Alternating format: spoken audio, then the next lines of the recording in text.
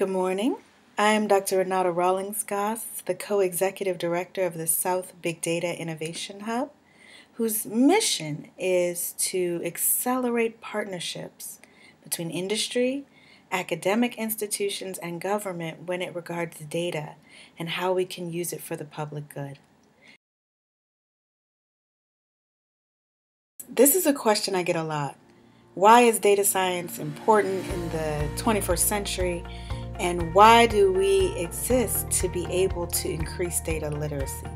And the answer is really twofold, in the sense that it is about the future of work on one hand, where industries across the globe in every sector, retail, no matter if you sell shoes or you sell computers, you now need to have an understanding of data to make your business more effective in the current market.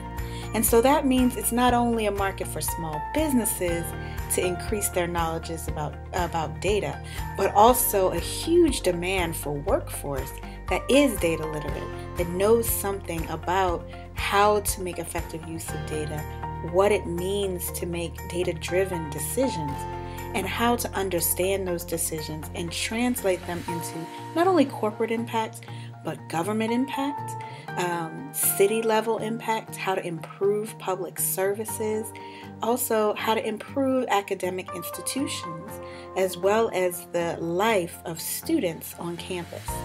And the second fold, and the reason why data literacy is so important in these times, is also that how we live now is so data intensive. As an individual person thinking about, even myself, the number of web clicks I do, my presence on social media, the amount of time we spend on the web, but also physical things, our healthcare records, how we interact with insurance companies, get credit, get loans, interact with politics. All of these things are now very data intensive. Even the journalism and the articles we read contain charts and graphs and statistics about what's going on in our world. And without a fundamental understanding of how that data is being used about us, then we don't have the tools or the power to go out and change those things or to recognize good or injustice.